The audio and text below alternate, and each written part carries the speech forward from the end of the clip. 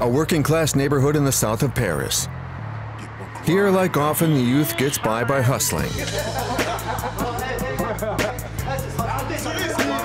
But a new trend is raging: underground fighting.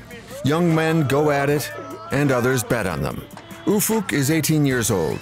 He's a construction worker. This evening, he'll take part in one of these fights for the first time. He's already earned a certain reputation among his friends for fighting against neighborhood gangs.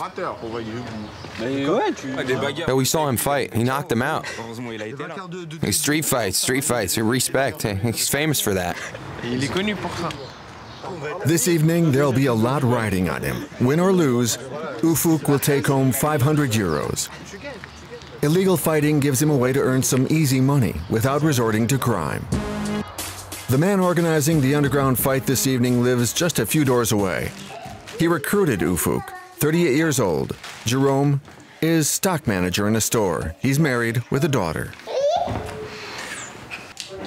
It's a bit of a black market, but for me it's not illicit, in fact, but it's not wrong. It's a sport, and it pays. Arranged in a semicircle, the cars light up the combat zone.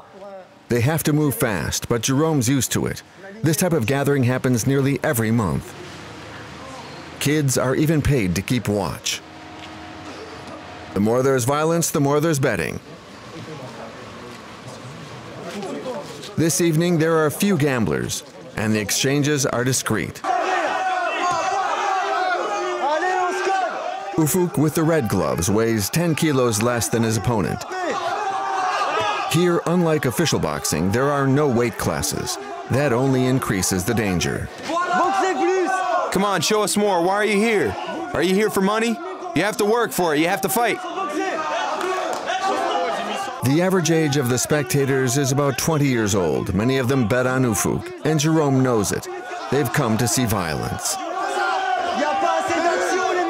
The kids have been fighting for nearly 10 minutes, and they're out of breath. Okay, enough. The next fight is right after. KO, KO, KO, KO. Frustrated by the first fight, the spectators demand a more violent match. And they'll get it. The man with the yellow gloves is a 40-year-old father. He's facing off against a colossus of half his age. At first glance, it's an uneven fight. And yet, after a few punches to the sides and to the temples, the young man falls. It's a knockout. Money, KOs, adrenaline, and clandestine organization. Dozens of underground fights are organized every weekend, and this new trend isn't limited to the ghettos of France. Ultra-violent sports have become a social phenomenon the world over. In the United States, it's free fighting, where all blows are allowed, including when the opponent is on the ground. The fighters are superstars, and their exploits are televised on the largest channels in the United States. The sport brings in more than $500 million in profits per year. Even more surprising, in New York, both fighters and spectators are stock traders and white-collar workers. That's the case with Michael, a real estate agent.